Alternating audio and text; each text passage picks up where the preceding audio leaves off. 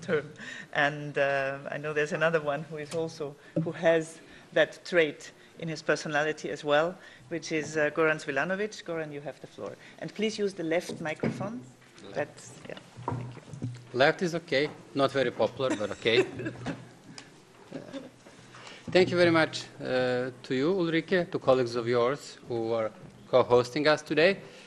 Of course, I'd like to express my gratitude to Zvezdan and her team in the Center for Democracy and Reconciliation for the invitation. I'd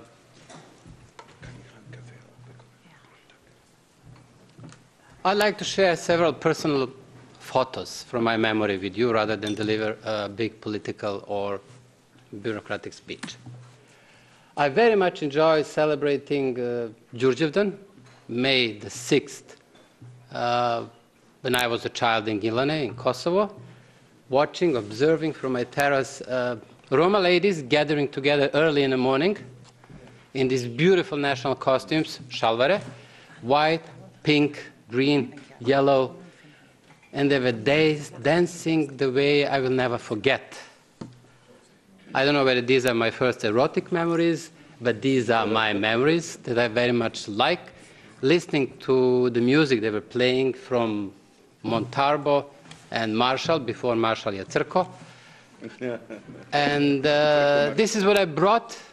Of course, this was also a day in which Muslims from Gilane, Albanians and Turks and Roma were using to actually make a big parade in the city, because the young boys were circumcised at that day quite often.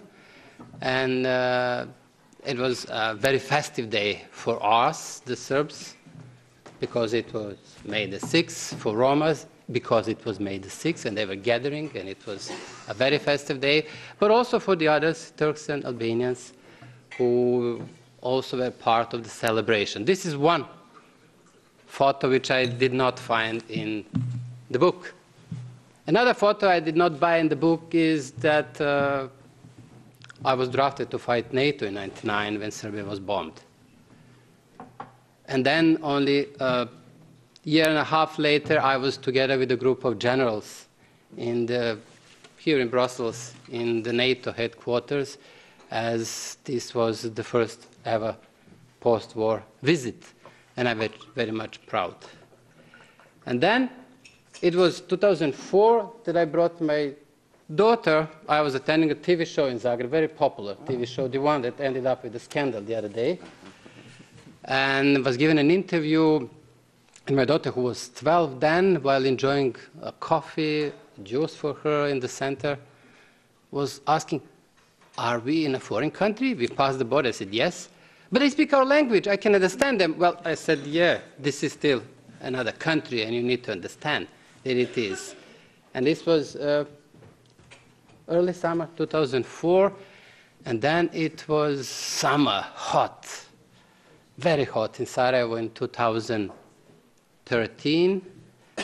The day after Croatia joined the EU, I was with my son in Sarajevo, and he was asking, while eating ćevapčići, these girls with a scarf, they're Muslims? I said, "Yes, they are."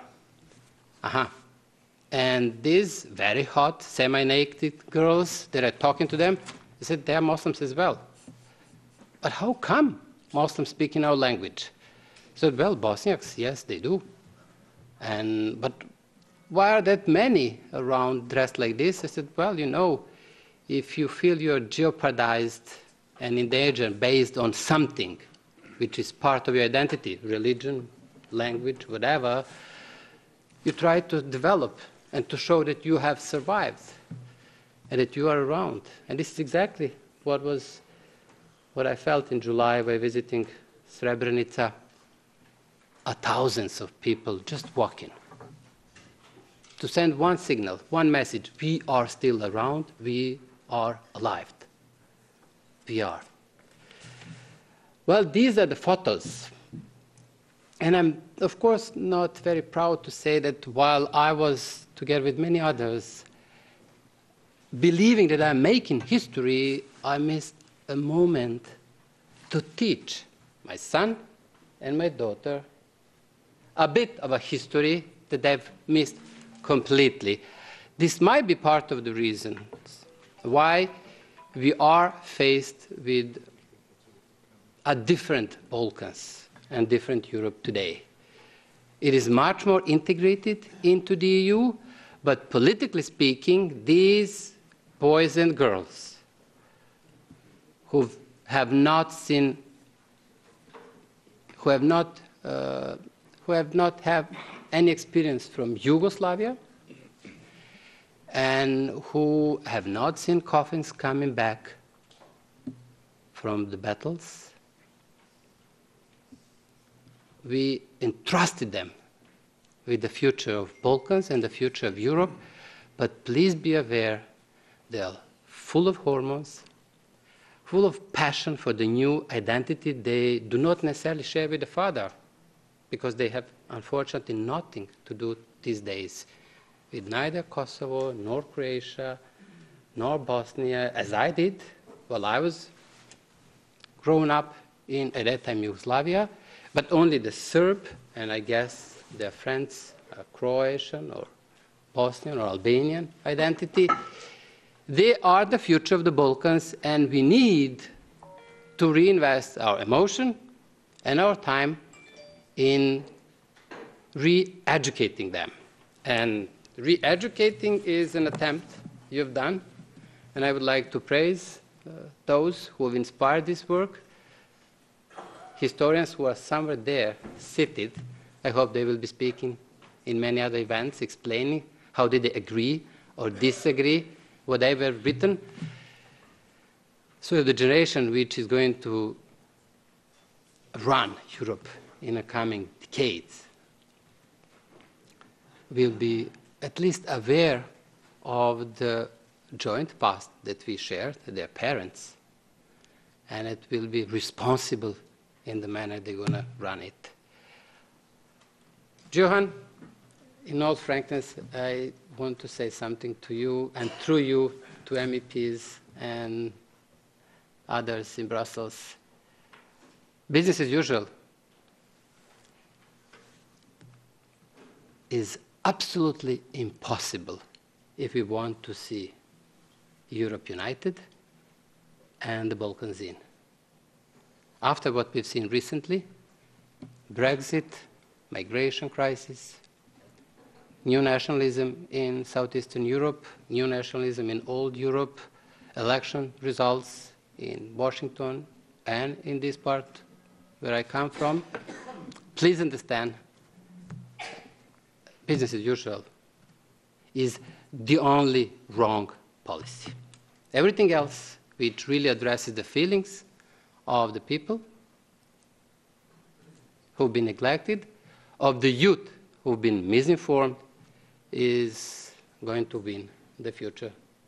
I really believe in it, very much so, and therefore I really believe that an attempt, I'm not saying this is the best history book, I don't know, to be very frank, but an attempt to agree on the facts with the colleagues at the other side of the border is a huge success, and I would like to pay my respect to all of you guys who've done this. Thank you.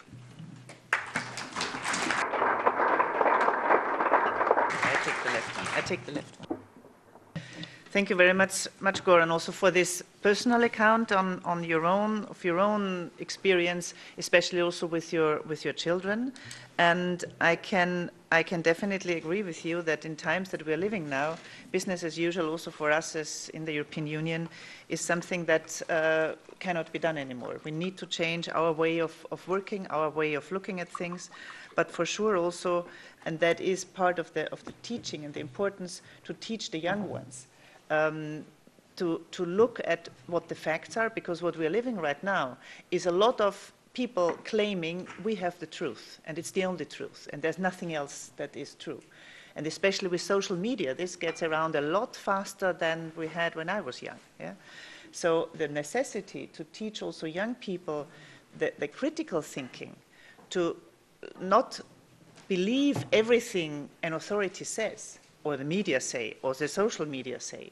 I think this is essential, and I hope that with what we are presenting here today, this book and the project, at least some effort can be done in order to achieve that to a higher level.